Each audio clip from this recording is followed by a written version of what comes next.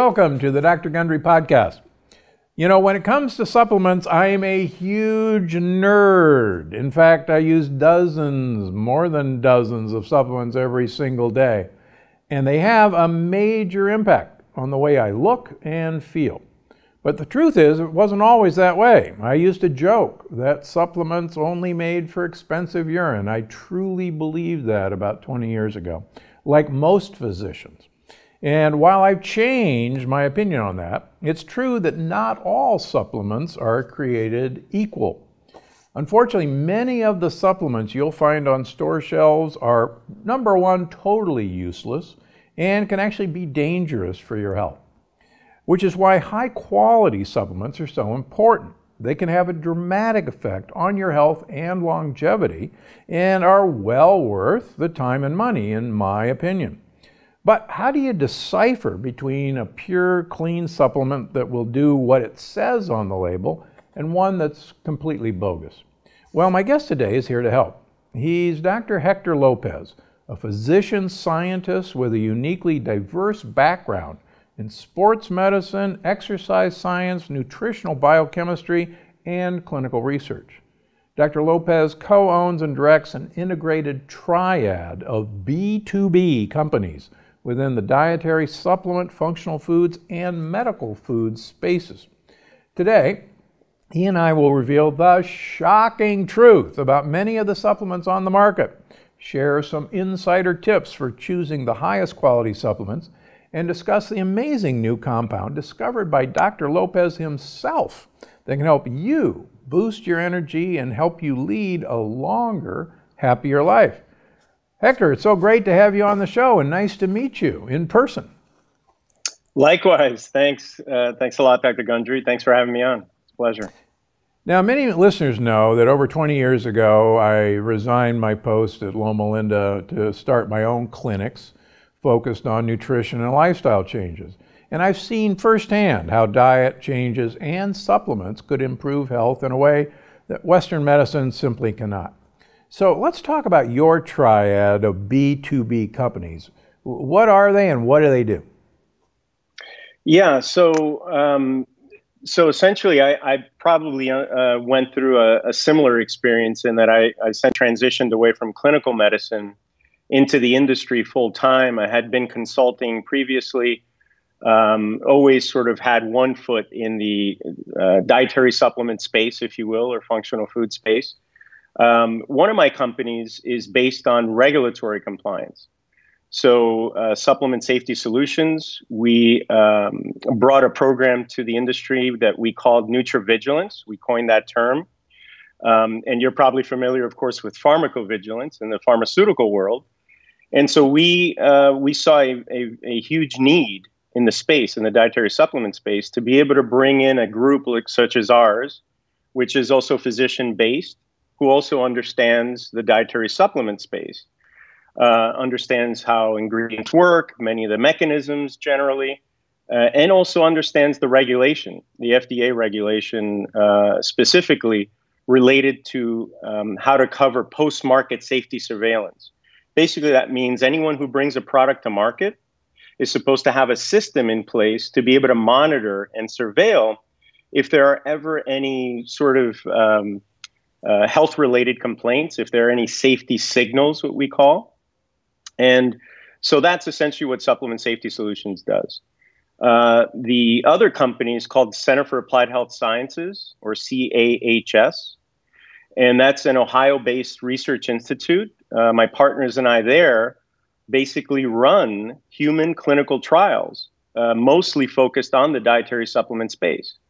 So, of course, you know, throughout all of medical education, medical training, you're often on the wards and you hear, oh, there's no evidence to support that, or, oh, there's no evidence supporting dietary supplements. And, well, I'm here to say that there certainly has been for a long time. But unfortunately, sometimes when you're a resident or a medical student and the attending says there's no evidence, it's unfortunately sometimes because there's no evidence they're aware of. But there's often quite a robust amount of evidence. And so we've actually run at CHS over 150 human clinical trials over the last 10 years. and all of them focused on either a dietary ingredient or a combination of multiple ingredients in a multi-ingredient finished product, looking at the safety and the efficacy to substantiate claims. And then finally, the third sort of, leg to the three-legged stool, as we say, the triad, is a company that mostly holds intellectual property discoveries or discovering novel ingredients and trying to commercialize that intellectual property. But it's all evidence-based. So we do the discovery, the development, the incubation, and then the validation and substantiation, ultimately going all the way from in vitro preclinical studies all the way to human clinical studies. So almost think of it as a mini pharma model, but focused on just leveraging the wonderful treasure trove that nature has afforded us and trying to bring ingredients and new products to market that are safe and effective to optimize health and human performance, and of course, longevity as well. So what are some of the biggest problems for so many of the supplements on the market today? I mean, why can't I just throw something in a capsule and say it's the greatest thing since sliced bread, which, by the way, folks, is not good for you? But why I could do that, right? Yeah, so I think, look, one of the issues with the dietary supplement space, of course, it's often maligned by the media and even individuals in our profession, obviously, in the medical establishment. But the truth of the matter is there's a very low barrier to entry, right, to get into the dietary supplement space. I mean, essentially, all you need to do is, if you've got the capital and you've got the funding, you can go to a contract manufacturer, of which there are hundreds, of course, in North America alone. And you could just let them know, hey, I want to be able to bring a product to market, a weight loss product to market, for example. And these individuals may not have any training, any background at all in nutritional biochemistry, let alone even health and nutrition or medicine or anything related to the dietary supplement space. And so they can just jump in, dive in, have a label, a product on the market with very little barrier to entry. Of course, there's no approval process per se. And that sets up a scenario where you can have bad actors who come into that space and bring a product to market that may have dubious health benefits, if any, and could actually be harmful. So if they don't understand ingredients, dosing, sourcing, which is huge, and adulteration, which could also be a problem, then you could sort of see where there's a setup for bad scenarios to occur.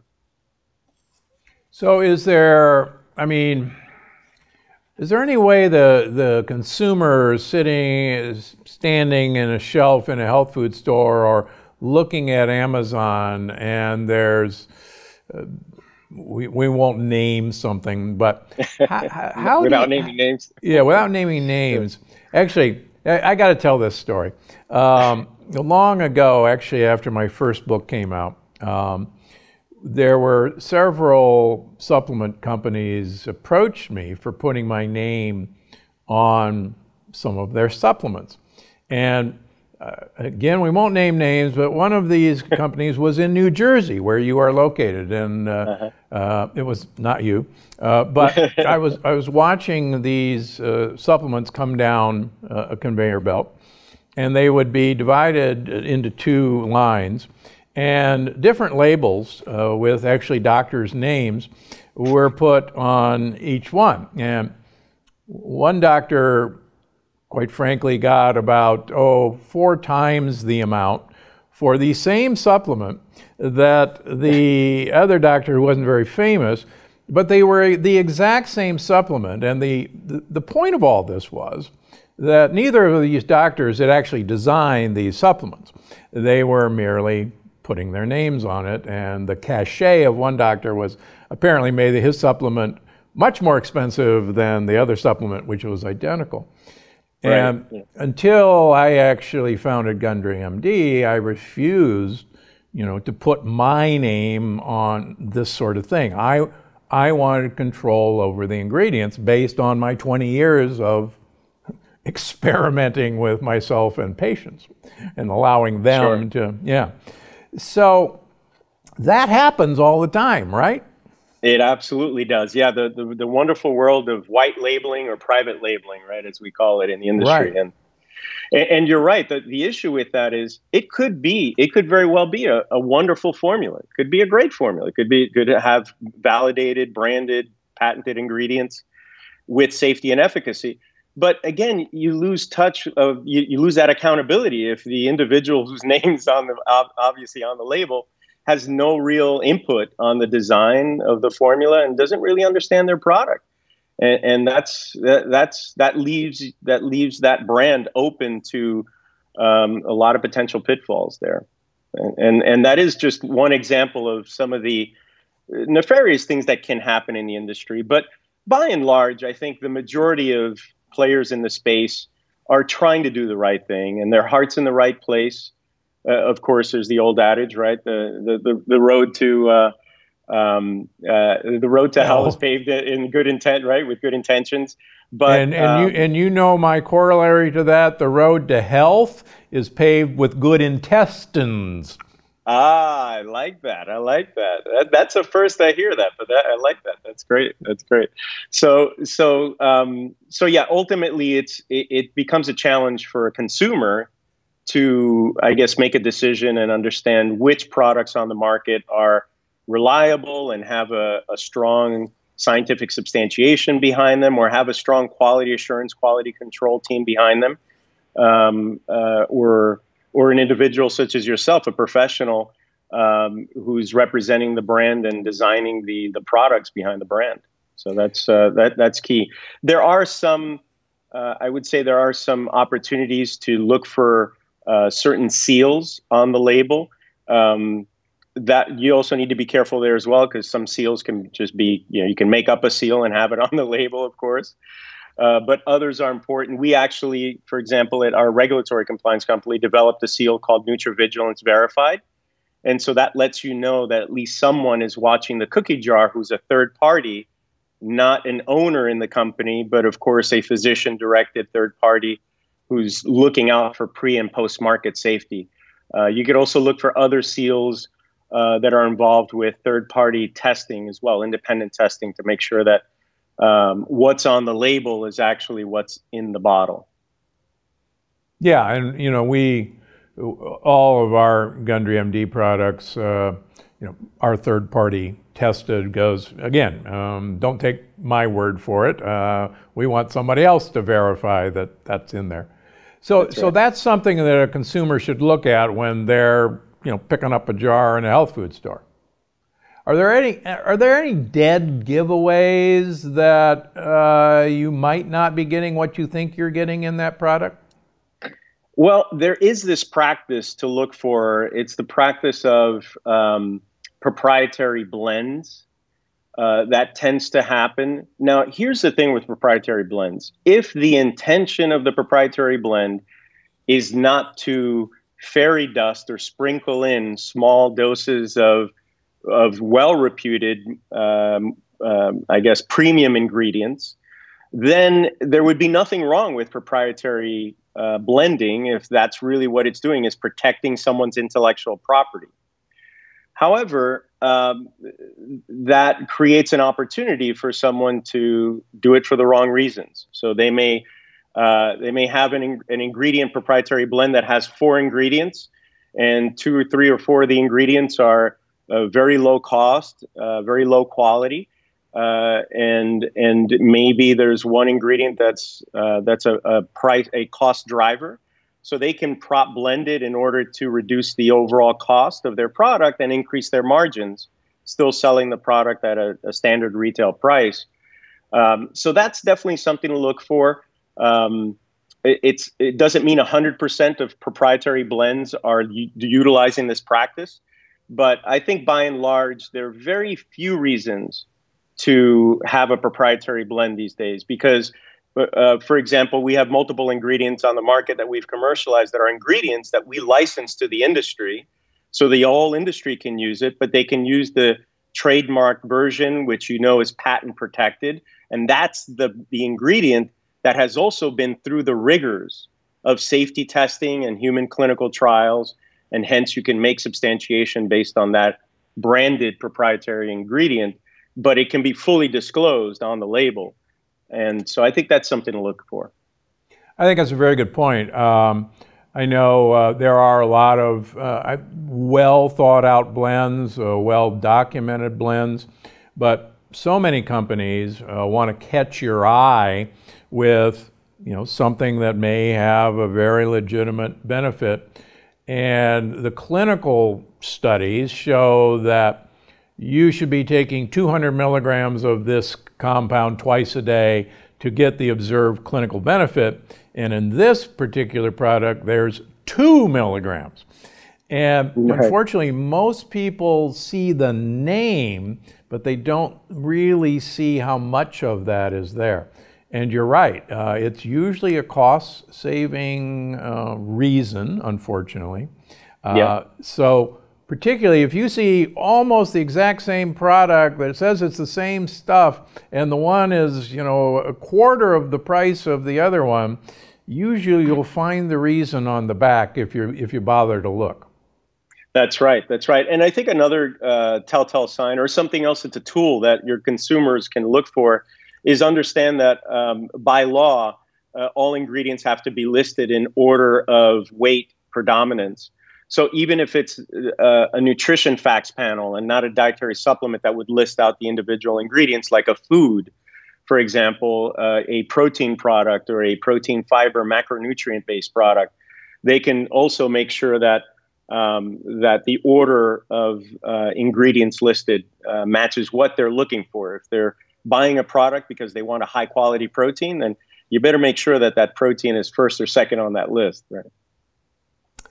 Are there any ingredients that our listeners should avoid when they're looking at all this?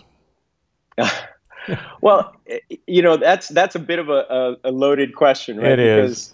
Because it really depends on so many variables. But I think it's important for consumers to work with someone who's knowledgeable in the space and understands the dietary supplement space, and someone that consumers can trust. Ideally, a healthcare professional who also has additional training and experience and expertise, such as yourself in nutrition or nutritional biochemistry and nutritional sciences in general. But there are some designer stimulants that have made their way onto the marketplace that consumers should be aware of, because, of course, there can be some substantial interactions with, for example, psychotropic medications or antidepressants or antipsychotics and anti-anxiety medications. So, there's some designer stimulants. I would also say there are also some ingredients that are not really dietary ingredients, but have made their way into dietary supplements as well. They're essentially drugs that are masquerading, or they're unapproved, misbranded drugs that are masquerading as dietary supplements. And these are some things like SARMs or certain hormonal modulators that could be used sometimes in certain circles of the dietary supplement space. But they tend not to be mass market. They tend not to have as much exposure. They're sort of trying to fly under the radar as well. And they may sell at very small specialty retail centers. Okay. Any ingredients that people should look for, or is that a loaded question too? Yeah. Well, I think I often end up getting asked, and I'm sure you do as well, right? What's the best supplement I should be on, right? And there really is no best for everyone, right? Because one size fits all means one size fits nobody. And there should be a degree of customization, if you will, to what an individual is looking for, depending on what their goals are. But I think generally I'll tell you, some supplements that I take, for example, that are non-negotiables. So I'm definitely on a high quality marine-based omega-3 fatty acid product. So an EPA, DHA, DPA supplement. I like astaxanthin. I also am on magnesium. usually a magnesium that's a chelated form of magnesium, either magnesium threonate or bisglycinate. I also do take some products that are higher in the curcuminoid polyphenol category. I also take, even though I take it for general health and wellness and longevity, I take creatine monohydrate, which I know may sound like a surprise, right? Because most people associate creatine with bodybuilders or sports nutrition, but there are some enormous general health and wellness side benefits to creatine. So I also take creatine, and then of course I do take NAD3, which I know we'll talk about a little later, as a longevity kind of super nutrient matrix. And I think those are sort of the non-negotiables. And then I rotate other ingredients that I guess you could consider more specialty type into my regimen. Yeah, I'm glad you brought... Vitamin D3 is a big one, I'm sorry. I was going to say, vitamin D3. You know, there's now actually 17 separate studies correlating higher vitamin D levels with lessening or avoiding COVID-19. Higher the better, and the lower the worse outcome. 17 studies now. That's right. Yeah. What do they say? Where there's smoke, there's usually fire, right? There's a whole lot of smoke there. Yeah, there's a lot of smoke there. I'm sorry, folks. Get some vitamin D in you, please. Absolutely. You got to arm yourself against this virus. Regardless. Right. Regardless, what other strategies you're using, social distancing, masking, et cetera, even vaccination, whether you're pro or anti-vax, it doesn't matter. I mean, you're still going to respond better, and your outcomes are going to be better if you're metabolically tuned up, if you will. And certainly vitamin D optimization is one method or one strategy. Absolutely. Yeah, absolutely. Okay, you mentioned NAD3, and I want to dive deeper into this. As you know, one of the things that you've done and other researchers have done, or you're always, discovering new amazing compounds. And one is NAD3, and I take this myself. So thanks to your discovery. So what is it and what does it do? Yeah, so NAD3 is basically the product of our team, our IP discovery team, looking at longevity and looking at leveraging what we know are already health promoting activities. We know they're health span and lifespan promoting activities. Many of which are very much in vogue, right? So things like thermal stress, sauna, cryotherapy, cold plunging, of course, exercise, and that could include both resistance training and cardiovascular conditioning and aerobic exercise, high, low, and medium intensity exercises, fasting or caloric restriction, the consumption of Mediterranean diet or polyphenol-rich foods that are not inadvertently inflammatory, because some of them can obviously cause issues in certain individuals. So all those behaviors, all those activities, what we set out to do is we said all those activities have not only is it the behavior, but that behavior is translating into a certain molecular or biochemical signature within the body, within cells. And so we said, what if we could look at the pattern of what genes, for example, are being turned on, or what switches are being flipped on, what switches or genes are being flipped off, in order to promote those health span and longevity benefits. And so that was one thing we did, is we took a look at that. The other thing that happened to us was, serendipitously, one of the ingredients that the NAD3 is focused on, we already had brought to market about 8 years ago. And we did a lot of preclinical animal safety work, mechanistic work, and then human clinical work, over 10 human clinical trials on an ingredient called theacrine.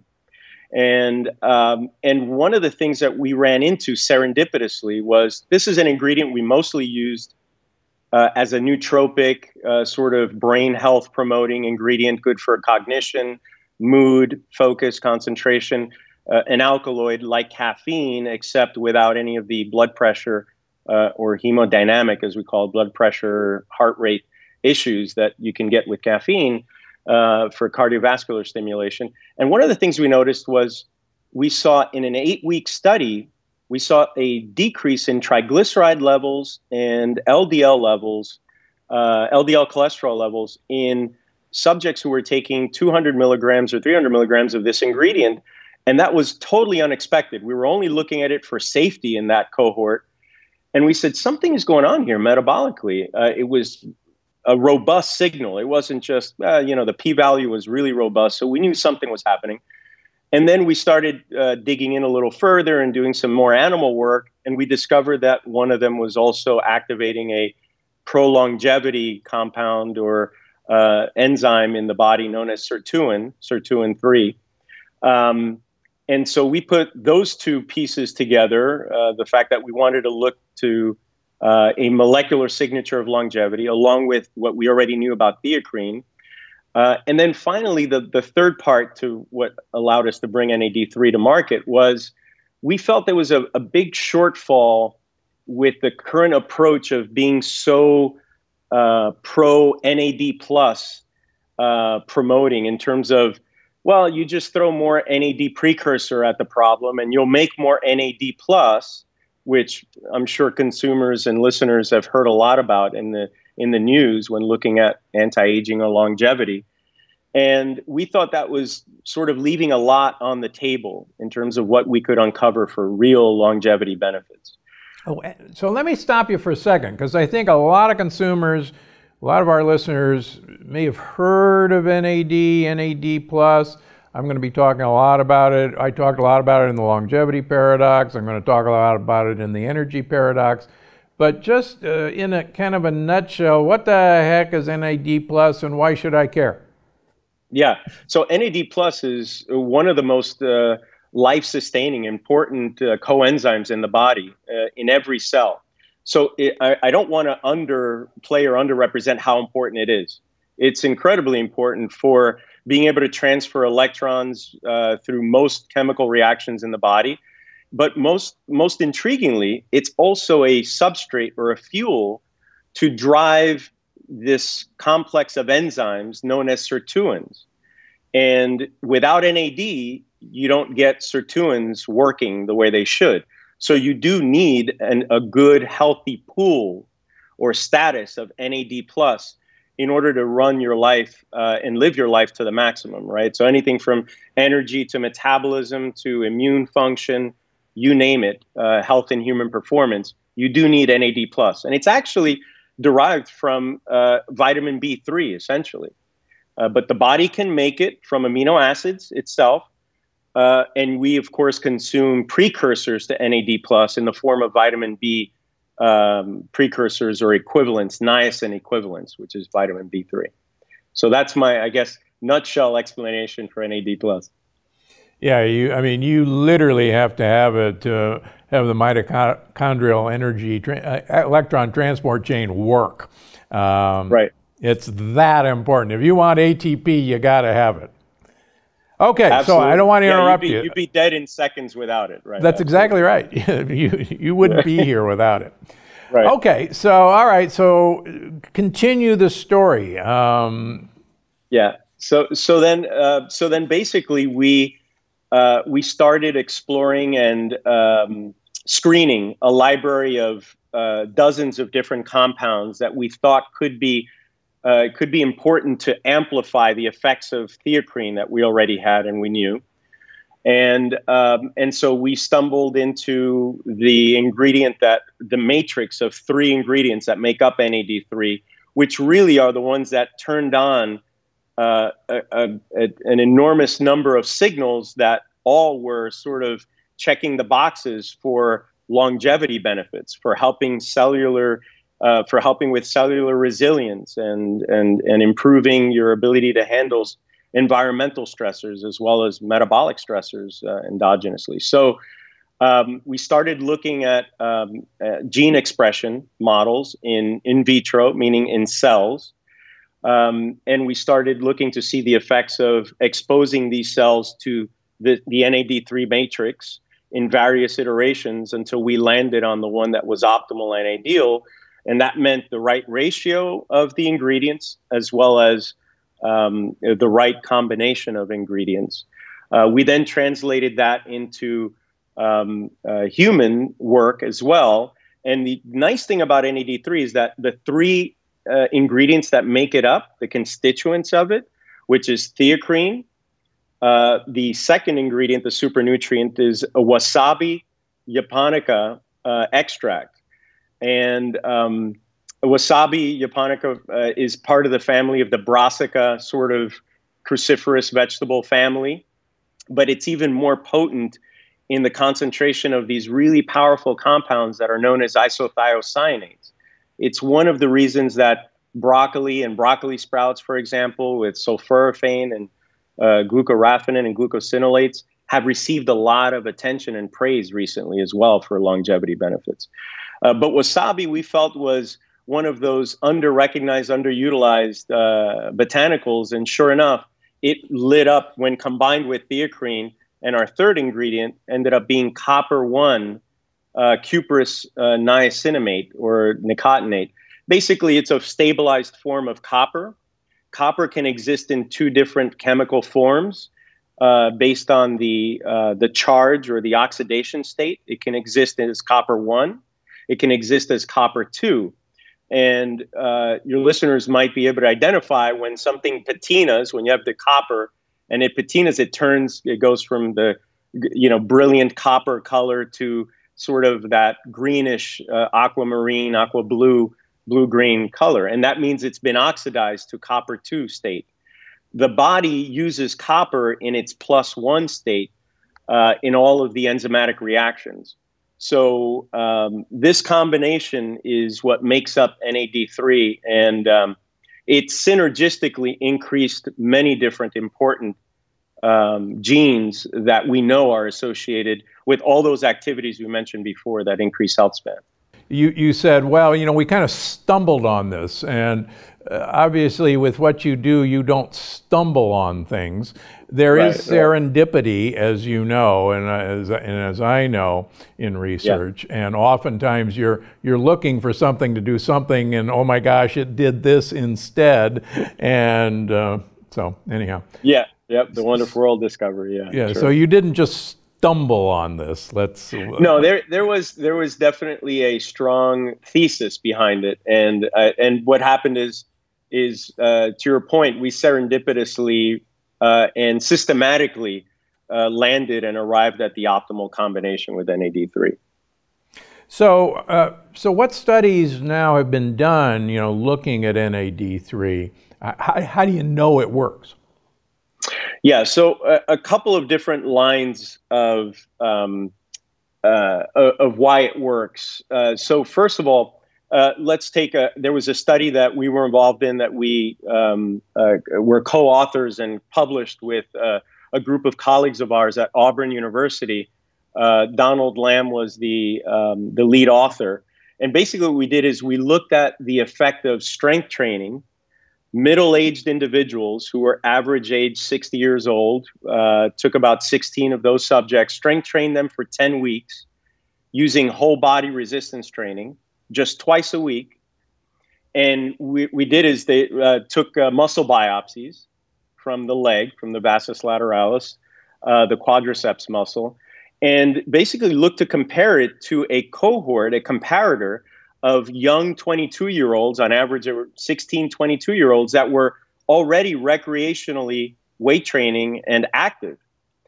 And what we saw is that the strength training actually caused the muscle to have a profile that was much more, after the 10 weeks, of course, not pre, but post, the muscle was much more reminiscent of and it mirrored the molecular profile of the young, healthy, recreationally trained individuals.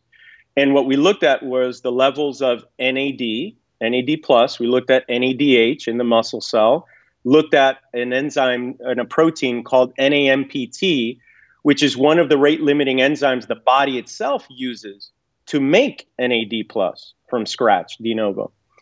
We also looked at the sirtuin levels, and those levels were also elevated after training. So before training, they were a lot lower, of course, in the middle-aged individuals. After training, it essentially more or less normalized or made them more youthful. And one of the things we did with NAD3 is we studied it in a muscle cell model first in vitro. We recently published that data in the journal Nutrients, actually published last month. And it basically showed that we were able to dramatically reduce something known as NLRP3, inflammasome, which is this big central hub that helps to drive inflammation.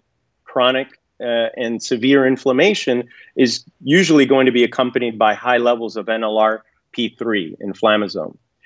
So we were able to dramatically drop that. And we saw increases in sirtuin levels, sirtuin 3, sirtuin 1, global sirtuin activity. So we mimicked with NAD3 the things that we saw in humans that happened with healthy resistance training over a 10-week period of time.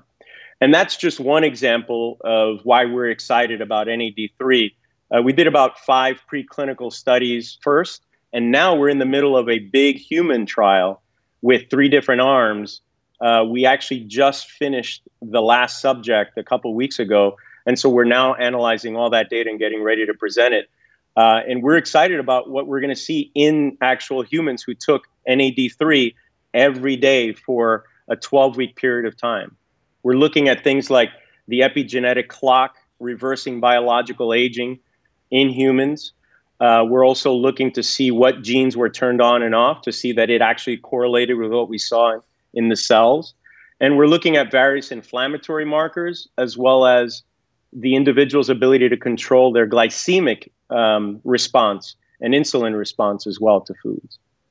Doctor, is this exercise in a bottle? Come on.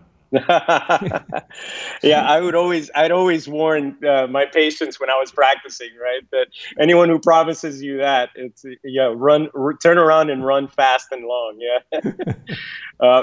Look, what we're trying to do here is just amplify the healthy behaviors that we already know work. And that's really what we set out to do. So we don't want to replace healthy behaviors. We don't want to replace your calorie restriction, your healthy Mediterranean diets, your meditation, your social connections, all the things that we know work with the blue zones and the individuals that are super centenarians, the exercise obviously being one of them. We just want to basically supplement and amplify all those behaviors and all those activities. Yeah, I think that's well said. I think, one of my fundamental principles is these are supplements. They supplement your healthy behaviors. They are not a replacement for healthy behaviors. And I should put in an advisor for anybody who's listening. Whenever you're going to start a new regimen, whether it's a fitness regimen, whether it's an eating regimen, whether it's a supplement regimen, always check in with your physician or your health person before you do that, okay? And I think you'd agree. Absolutely, 100%. All right, this is fascinating stuff. As you know, I am a fan of this product, so I guess I'm a fan because I like the research that went behind this, and I've been taking it actually for quite a while now, and my wife takes it as well. So this is, you're at an exciting area. Are there any more exciting discoveries in longevity research that you're working on? Can you give us a teaser? Yeah, so we're actually expanding the preliminary work we've done because it's still early days, and as you know, all scientists will always say more work needs to be done, right? It's never over. There's more derivative stuff coming. What we're doing now is combining NAD3 with other ingredients. So we're looking at some, the synergy on top of synergy. What happens when you combine it, for example, with polyphenols that are found in olive oil or extra virgin high quality olive oil? We're looking at what happens when you combine it with rosemary extract or things like coffee fruit or coffee berry extract. And we're finding some fascinating things on the preclinical side, and now we're going to want to move that into the clinical realm. And one other thing I'll mention here, Dr. Gundry, is is that unlike many ingredients that are touted for longevity on the market, this one has one other unique aspect to it, and that's that it's experiential and it's something you can feel. When you consume the product NAD3, for example, every morning with your coffee or your tea, it definitely will give you a little bit of a neurotropic lift. It'll give your mood or your affect a little bit of a lift, and you'll feel sharper. And we have that data. That's not just anecdotal data. We have that's borne itself out in more than in the more than 10 human clinical trials we've conducted on one of the components, theocrine, within it. So it's something that we know is working on a molecular level, and it's something you can feel, right? Which is sort of a bonus, and we're excited about that. That's great. And who wouldn't want to feel a little bit better in the current state of affairs? Absolutely, absolutely. All right, yeah, and actually all those compounds that you mentioned are high on my list of additional compounds that I actually take and recommend. So yeah, keep looking at those. I think you're absolutely on the right track. All right, well, Dr. Lopez, this was a lot of fun. It's been great to have you on the show. Well, likewise. It was great talking every now and then we need some nice deep science so that people can learn about all this. Where can people find out more about you and your research and your companies? Online, supplementsafetysolutions.com and CAHS.com. And then I also have a Twitter account, but I usually don't do much social media, so I don't do Instagram or Facebook. I'm getting a lot of pressure these days, though, to get some more exposure out there and get some more of our work that we're doing out into the public domain. But this is a wonderful way to do it for sure. All right, well, good. All right, well, keep up the good work, and I can't wait to hear of your latest discovery. And feel free to let me be a guinea pig whenever you want me to be. Oh, we sure will. Thanks a lot for having me on. This was a lot of fun. Thank you. All right. Take care.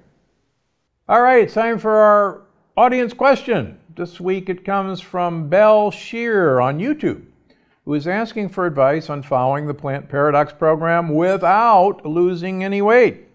I'll answer quickly here, but for more information, check out the How to Eat More Calories the Healthy Way video on my Dr. Gundry podcast YouTube channel, because I go into that. So briefly, yes, weight loss is often a pleasant consequence of following our program, but we also have a number of people who actually are trying to gain weight. And one of the best ways that I've found through the years to get people to gain weight is to have them increase their consumption of macadamia nuts. And sometimes it takes a lot of macadamia nuts to do it. On the other hand, if high triglycerides and high insulin levels are not your problem, and quite frankly, most people with low weight, that's usually not a problem, feel free to use starches. Like there's now some fantastic pastas that are made out of cassava flour, sorghum flour, millet, and knock your socks off with using those, and you will, for the most part, gain weight using those products, and they're lectin free. Same proviso though, these are not free food to have if you're trying to actually get weight off of you. So many times we see people inadvertently start to gain weight when they start eating lectin-free starches in the mistaken thought that these are free and you can have as much as you want. But great question. But go to the YouTube channel and you'll see my answer. Time for the review of the week. Suzanne Elliott watched the episode where I explained my modified vegan fast. She said, very interesting podcast. I've been on the Dr. Gundry diet now for about 18 months and have lost 16 kilograms. That's almost 35 pounds. I have to say that I'm amazingly surprised by the changes in my body. I no longer have a ravenous appetite. After listening to your video last night, I thought I'd skip breakfast today and not snack. I can't believe I was able to do it. I'm so grateful for your program, Dr. Gundry. I watch all your videos. I've read all your books. I wish I'd known all your information 50 years ago. Yeah, me too. I'm 70, just like you.